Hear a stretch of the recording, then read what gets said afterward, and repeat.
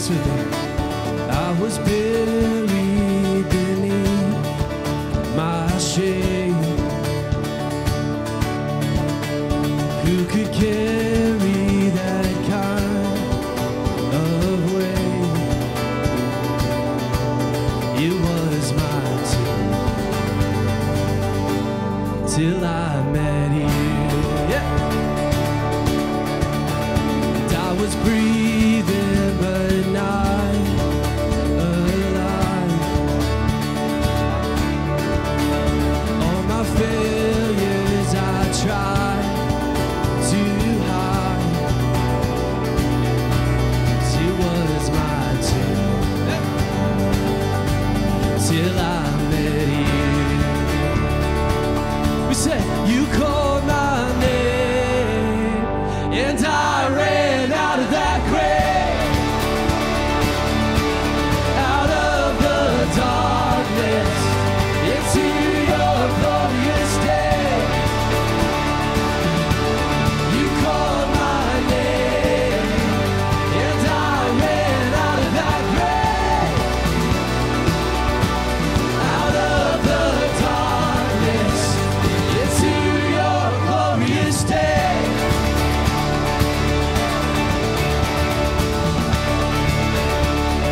Sing now your mercy is saved my soul. Freedom is all that I know. Now your freedom is all that I know. The old man knew Jesus when I met you. You called my name. Shout it. And I ran out of that grave, out of the darkness, into your glorious day. You called my name, and I ran out of that grave, out of the darkness, into your glorious day.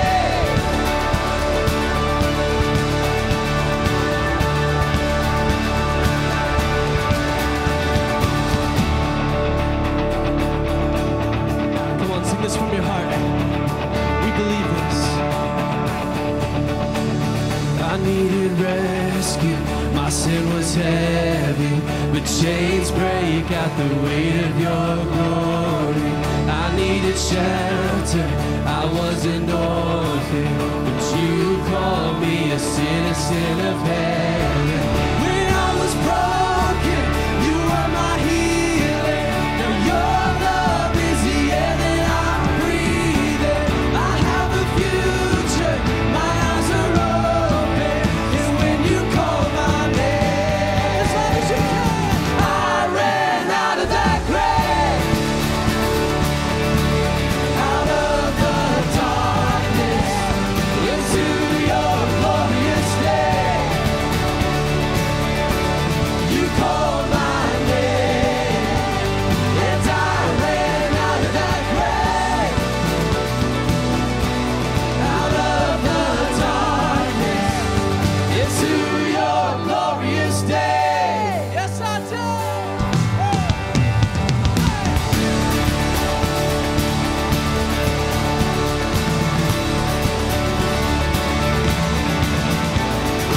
Come on, lift a shout of praise this way.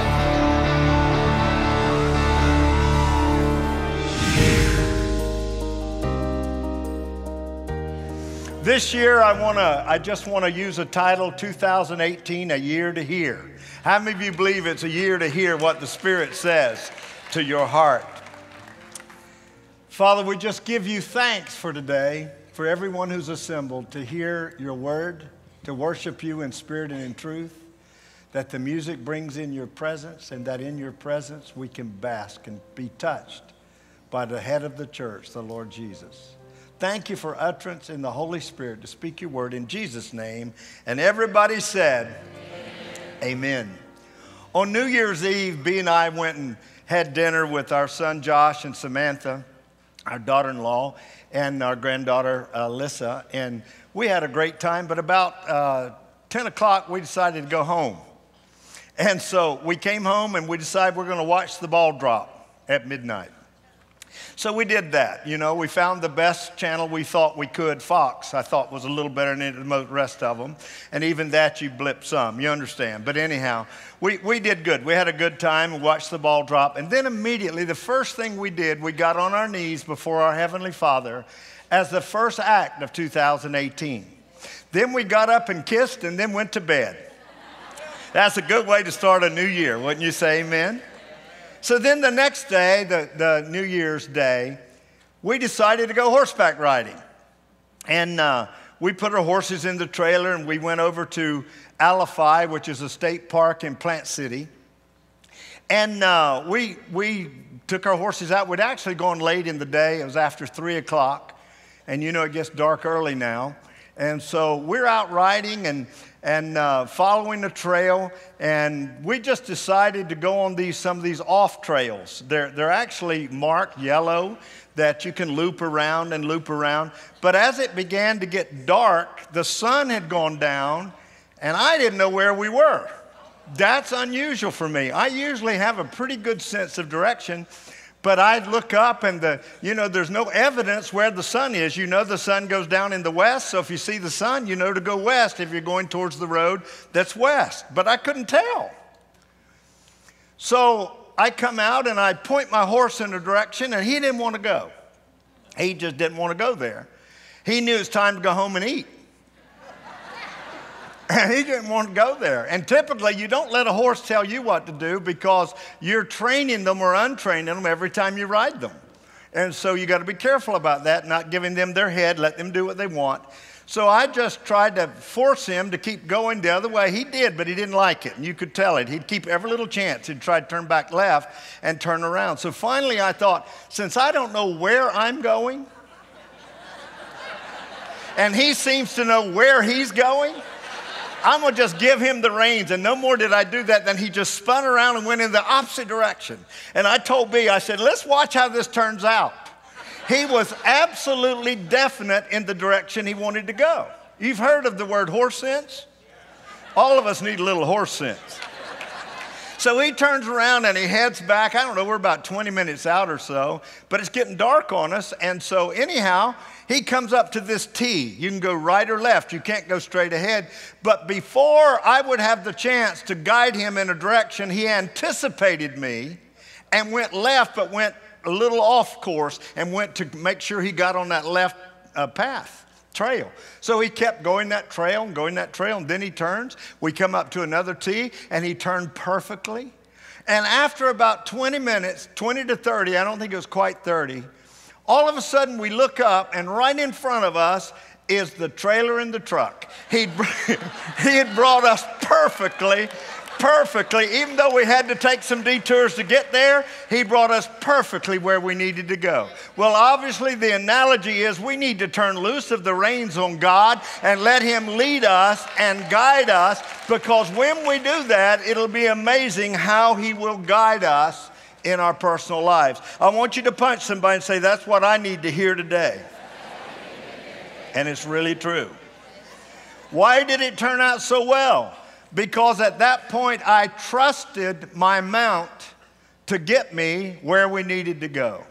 And so I can't find a better verse than Proverbs chapter 3, verses 5 and 6, which says, trust in the Lord with all of your heart. You know, my head was giving me a fit. How does this horse know more than I do? Well, pretty easily.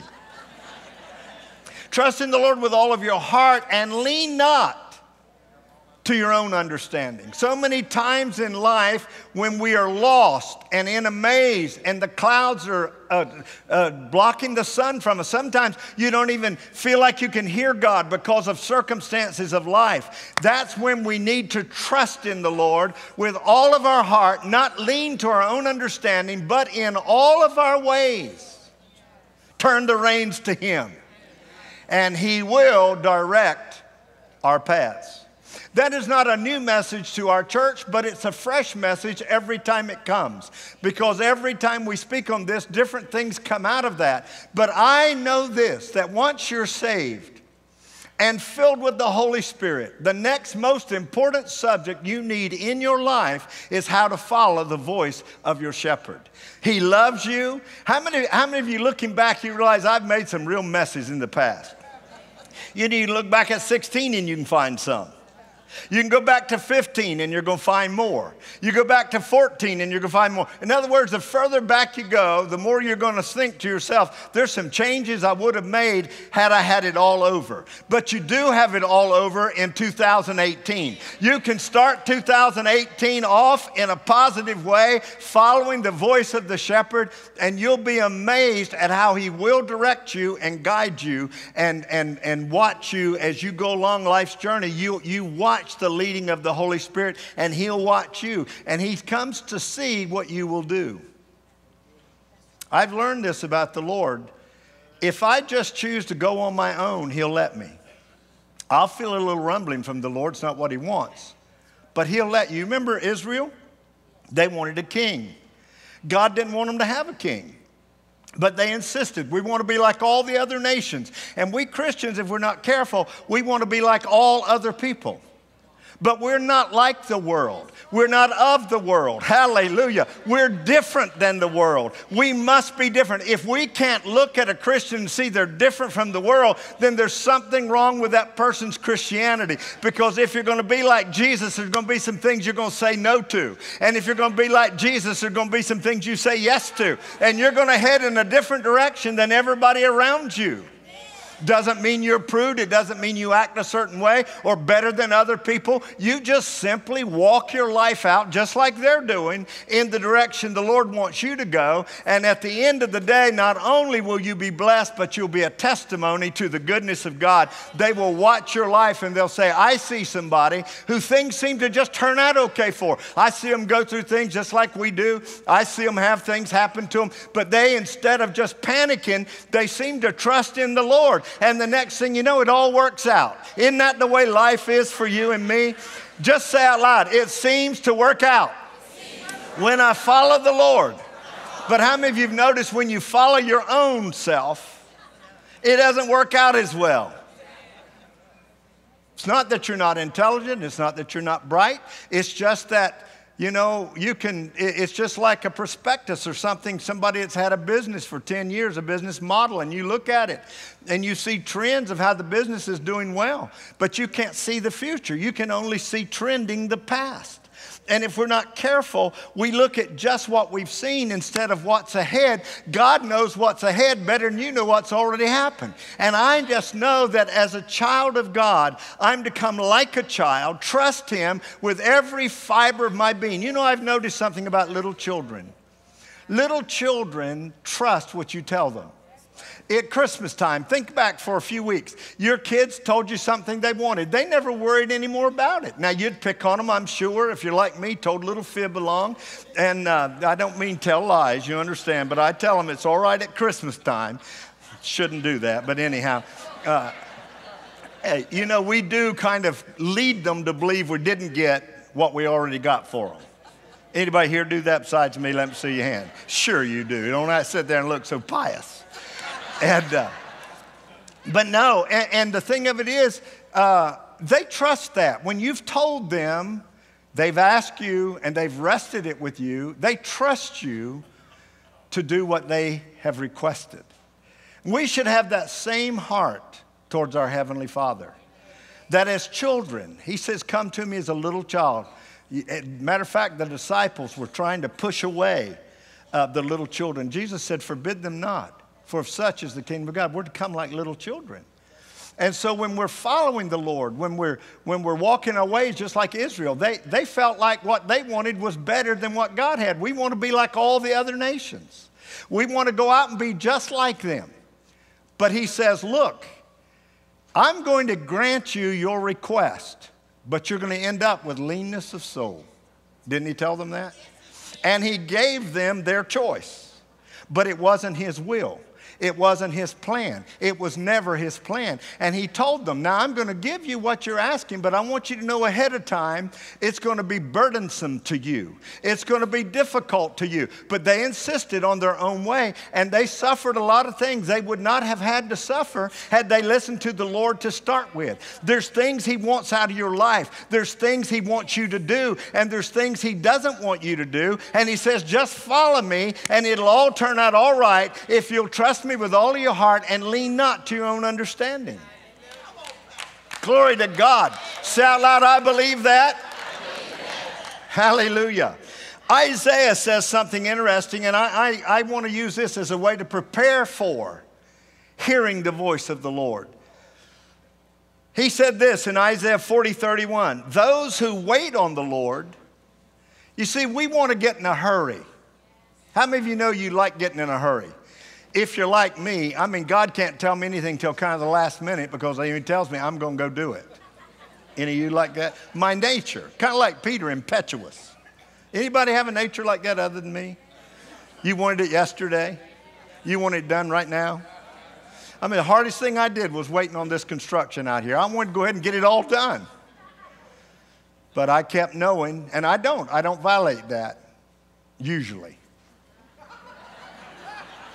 There's a few times I have, and I got a great story for you one of these days, where I just impetuously moved, personally, literally, and missed the Lord. Have you ever done that?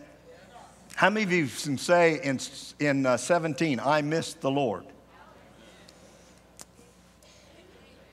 How many of you can say in 18, I don't plan to? And that's what this is all about today. Look at me. You do not have to miss it again. If we will wait on the Lord. Wait means you just don't move forward. You just wait. You hesitate. You hold back. You're waiting for the wind of the Spirit. You're waiting for the green light. You're waiting for the Lord to lead you into the thing that you're wanting to do, but you want to make sure it's Him and not just you. Wait on the Lord. They that wait upon the Lord, listen, they will renew their strength. How many of you feel sometimes spiritually weak? Every time I can't speak for you, but I know this. Every time I feel spiritually weakened, it's because I've not taken adequate time to wait on the Lord. We get busy in life. Pastoring a church, you're very busy. There's so many things. There's so many fires to put out and so many things that you have to deal with all the time. It's not just, the minute one's over, something else comes. It's just part of pastoring. You're dealing in people's lives. And so if you're not careful, you lose your spiritual strength. And that's why sometimes you just see me, I retreat. I pull back a little bit. I've got to go refuel. You know, like out traveling on the highways, you see your tank, your lead line coming down to empty. And guess what you do? You pull off to refuel. Why? Because if I keep going, I'm going to run out of fuel. And that's the thing we are spiritually. He says if we'll wait on the Lord. And waiting means more than just halting. Waiting means you're in there waiting to hear a word from the Lord. You're waiting to find direction. You're waiting in His Word. I just know this, that when my word level gets down, my faith level gets down. And the minute that my faith level gets down, I know to run to the Word. Go fill myself up with the Word. Go wait in the Word.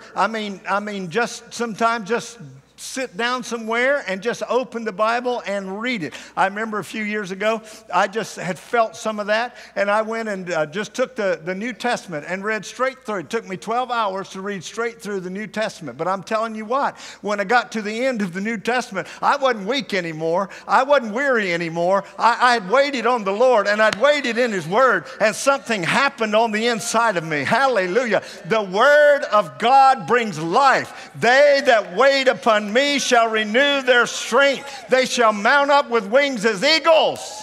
They shall run and not be weary. They shall walk and not faint. And then the song goes on to say, teach me, Lord, to wait. So every Christian in this room this morning, I want you to just lift your beautiful hands up for a moment with me. And just say this with me. Dear Heavenly Father, I know that what I'm hearing is true. And I know that there are times I fail to do this. And every single time, it cost me. But this year, I don't want it to cost me. I want this year to wait on you. I want to be full of strength. And I want to move in the power of the Spirit.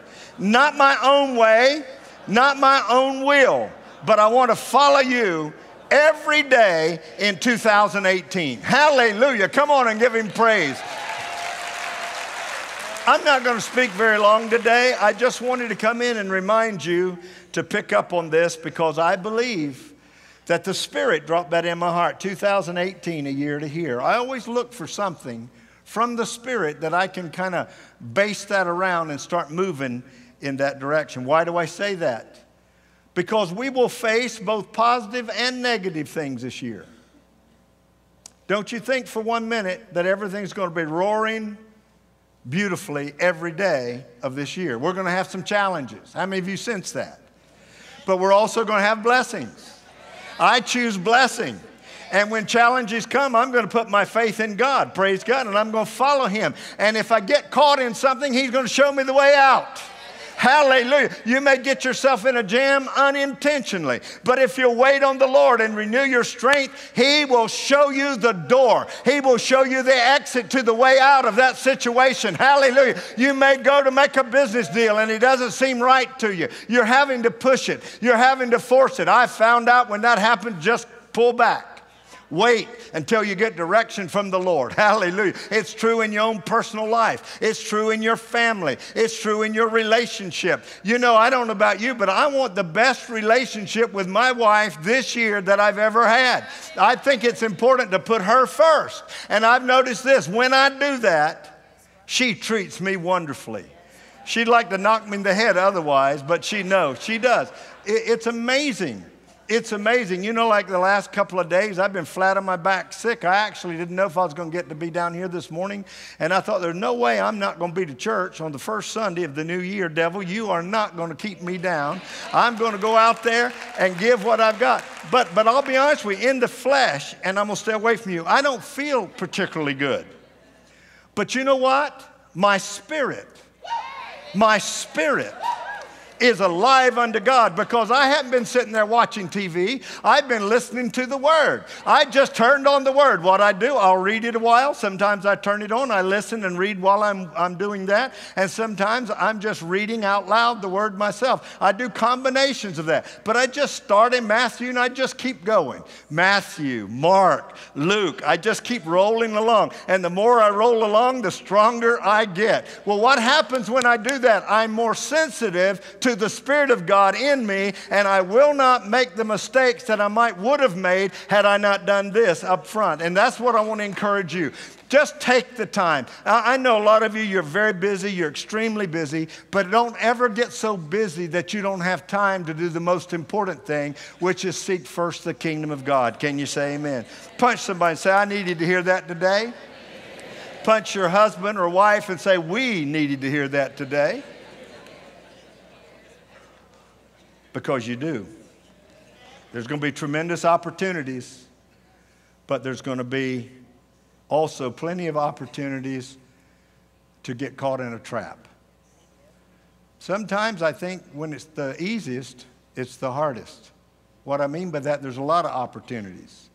Find the one that fits you best and works best for you and get in that. Can you say amen?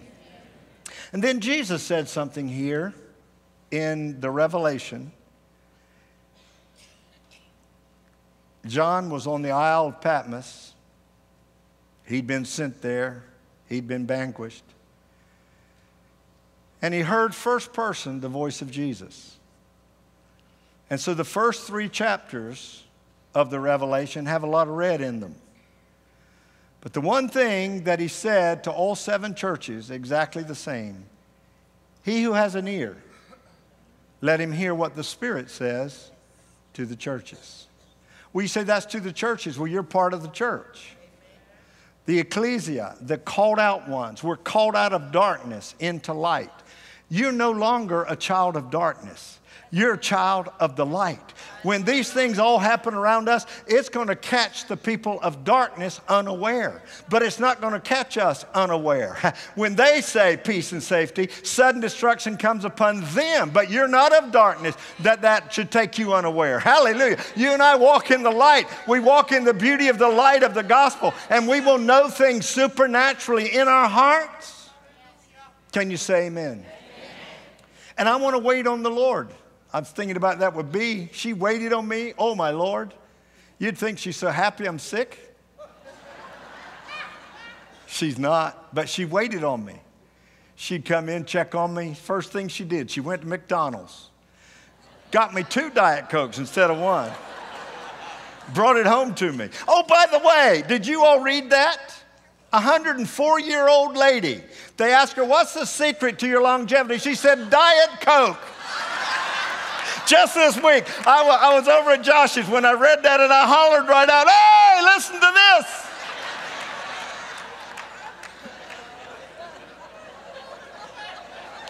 They don't kill everybody. Aren't you glad you came to church? Aren't you glad you're in the house of the Lord? Aren't you glad there's a cheery spirit in the house of the Lord?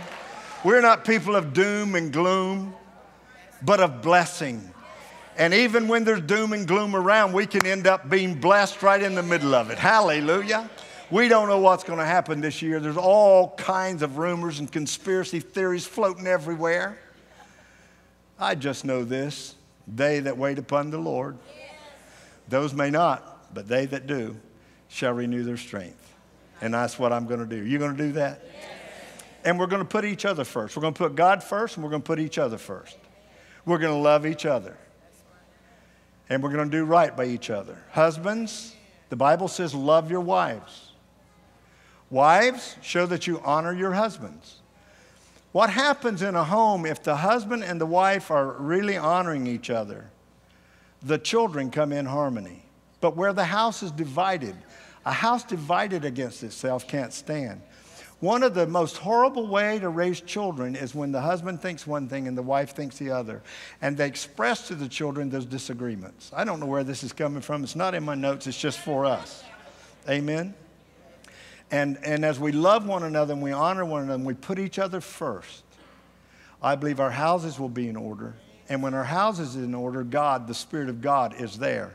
Matter of fact, Jesus said when you go to a house, and you say peace to this house, and the Son of Peace is not there, then that'll return to you, and you go on and wipe the dust off your feet. There's houses where the Spirit of God is not. Why? Because there's so much discord and dissension and arguing and fussing. You say, well, I can't help it. My husband or my wife, they cause all this stuff. Well, you don't have to. Do you know what I've learned with B and I in years of this experience of marriage?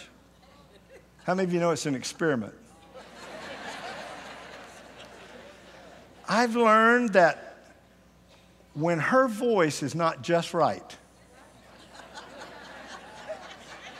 she's going through something that I can light a fire to, or I can shut up and be quiet and it'll pass.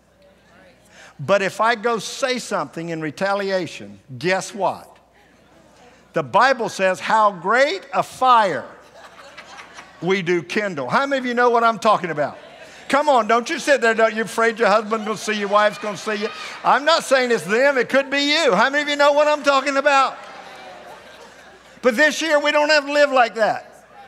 We don't have to live like we lived in 16 or 17 or 15 or 13. We can live like God wants us to live today. We can be filled with the Spirit. We can walk in harmony in our homes. We can be directed by the Holy Spirit. We can have a life of blessing and peace and joy and the good things of God, and no weapon formed against us will be able to prosper. Every voice that rises up against us in judgment is condemned already, for this is the heritage of the servants of the Lord. I want you to say out loud, He wants me whole. He wants me well. He wants me blessed. He wants me prospered. He wants me at peace. Hallelujah. Speak to your home peace, and then say to the storm, be still. Hallelujah in the name of Jesus. I'm glad I came to church today. I love one translation about this. It says this. I was just talking about the 7 churches and Jesus saying, he who has an ear, let him hear. Listen to what one translation says. Are your ears awake? We have them, but are we listening? Listen. Listen to the wind words, the Spirit blowing through the churches. When the Spirit of God begins to blow in a service, just the moving of the Spirit, it's amazing the direction that'll come in your life. But if it's just a bunch of fluff, and there is the absence of the Spirit of God, just entertainment. Now, I think it's all right to have some entertainment in church. I don't think church ought to be boring at all. I think you ought to enjoy coming, and it should have that element to it. But if that's all we have, all we're offering is fluff. Fluff won't deliver. Fluff won't heal. Fluff won't bring direction. But it's amazing as we get over into that realm, the atmosphere of the Holy Spirit. That's what I sat down with my musicians and talked to them about. I said, look, you know, all this is great. I like good music, but what we've got to have is that presence. I'm telling you, this church is dedicated to the presence of God. That's the franchise. If you want to go look at McDonald's, they all have that big McDonald's sign out front. Anywhere in the world, I've been all over the world, and I always look for that sign. I love a McDonald's Diet Coke. They don't taste the same, by the way, in Europe they do here. A little different. But it's a franchise. And the church ought to have a big logo out up front where God's presence is. Because when you come in, some days you're up and you're a little more carnal and you're not really so desiring that. But when you're down and you've got a struggle and you've got nowhere to turn but God, you don't want to go into a dead church service. You want to go where there's some life and where there's some encouragement and where there's some strength and where the delivering power of God, that he can set you free and he can turn the situation around. Hallelujah. And so that's why the wind words come. They're called prophecy. They're the spirit of prophecy in the house of the Lord. Prophecy is encouraging. It's the Spirit of God coming with encouragement to encourage us on our journey with God. And when the atmosphere gets right, you're going to have wind words spoken by the Spirit when we sing and bring in that presence. And the presence of God comes. And then we get up and we preach in the fire of that presence. It's amazing what will happen in our church and what will happen in every life. And every person you bring to the house of God, you think, oh, I hope it's not one of these Sundays. You better hope it is one of those Sundays, because that's what will draw them by the Spirit. So I just want to encourage that. I know this year I plan to have more team as far as preaching. I'm going to do a lot of the preaching, but I want to bring some other voices in. I remember one time years ago, the Lord said to me, if everything that has to happen at Family Worship Center has to come through you, Family Worship Center is going to be mighty limited. That's why I've got Dr. J. Dennis coming to speak on the 28th. He's got a message in his heart. He and I have become friends. I love him dearly. He's a Baptist, pastor at First Baptist for 20-some years. He's a precious man of God. And I just had a quickening. He's got something really strong on his heart about families. And I said, Dr. J, I want you to come and share that with our church. You see, different voices have different messages. And so we need to hear the wind words of the Spirit. I want you to be here on the 28th to hear Dr. J. He's going to do a tremendous job, and I'm honored to have him come. But we're going to have other guests. We're going to have some of our own team will be preaching. I'll be preaching right along. I don't mean I'm quitting preaching or anything like that. But and I won't. I'll do a lot of it. But I want you to know there's other voices I want us to hear. I've got some great guests already lined up for this year. We will announce ahead so that you know. The problem is, I want to tell y'all the problem. The problem is, when I try to disclose to you to have integrity on my part, some of you stay home. Come, because you're going to miss out on the mix of what God has for our church if you don't come. Just come, say, well, Pastor Reggie's not speaking today. That's going to be a day off for me. No, just do the opposite. You get to hear me all the time. But come hear these wonderful voices that we bring in that bring blessing to our church and balance to our message. and it'll be good. Amen? Enough about all that. But I want us today to concentrate on hearing. John talked about it's expedient for you, John 16, verse 7, that I go away. Talking about Jesus himself. Now listen, for if I go not away, the Spirit will not come. But if I go to him that sent me, I will come to you. And he's talking about through the Holy Spirit. How many of you want that? But if I depart, for if I do not go away, the helper will not come to you. But if I depart, I will send him to you. Jesus sent the Holy Spirit who could be every place at one time. He's with us this morning. He's in other churches in our city right now. Every church that'll open up to him. And in the States and all over the nation, whatever time they're all meeting and around the world. Some people have already had church. In the Philippines, they've already had church this morning because they're 12 hours ahead. But wherever people come and worship God and be in the realm of the Spirit, he's going to work in their midst. Just here at Family Worship Center, we put a little more emphasis on the Spirit. And the reason being is, I believe it's so essential to follow the voice of the Lord and to hear him. He said, make sure that you make room for wind words of the Spirit to blow in your midst.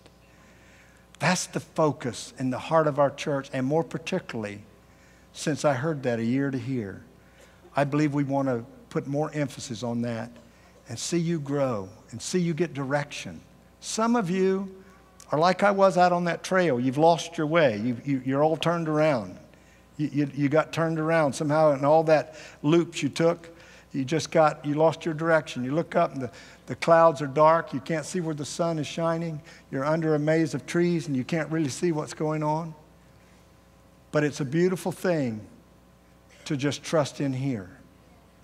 Pilots say this, that one of the hardest things they ever have to learn is to fly when they can't see. When they put a mask on them or whatever over their eyes and they can't see. All they're allowed to see is the instruments in front of them. They can't look out the window. They can't do. They've got to fly strictly by the instruments. And sometimes you're not going to be able to see. You're going to have to fly by the instruments. And that is the voice of the Lord inside you. So important, so essential. He said this, it's expedient for you. It's necessary. It's important for you that I go away. For if I go not away, the Spirit cannot come. But if I go, I will send him to you. And then notice with me also another beautiful verse that he gives us, because I've gotten a little off here, but that's okay. I'm glad I'm off. Praise God. Notice verse 13, 6:13. However, he goes on to say, when he, the Spirit of truth, has come, he will guide you into all truth. How many of you want guidance? You want to be guided. Now notice, for he will not speak on his own authority. I want you to know that when the Holy Spirit gives you a cue, he's not speaking of himself. He's not speaking on his own authority. All authority is rested in the Father through the Son via the Holy Spirit. He's active, but he gets his directions from the Father. Jesus even said, everything you see me do, everything I do, I either see or hear it of the Father. I do nothing on my own. And that's the Holy Spirit is just like that. Just know this, that when the Holy Spirit gives you a prompting, it came directly from the Father. He's your heavenly Father. Glory to God. I tell you, we're to be like little children and sit there and receive from our heavenly Father, because he wants to give absolute guidance and direction to each of us. It's amazing how his presence just settles in. You know, when that's here, I could sit here all day long. He will not speak on his own authority, but whatever he hears. See, the Holy Spirit hears just like you do. Think of the Holy Spirit being the Spirit of God and our spirit being the bigger part of us. We need to hear just like he hears. The Holy Spirit hears the Father. We hear the Holy Spirit from the Father.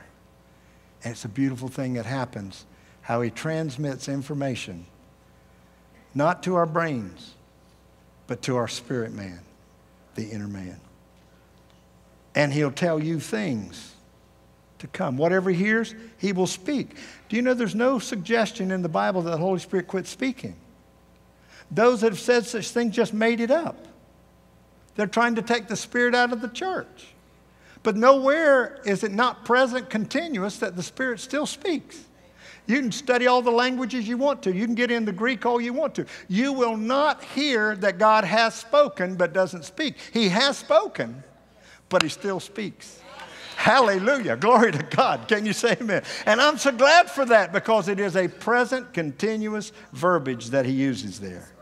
He will tell you things to come. Then finally, I want you to hear John 10:27, so that you can understand it is your right, your privilege. I like the word privilege more than right.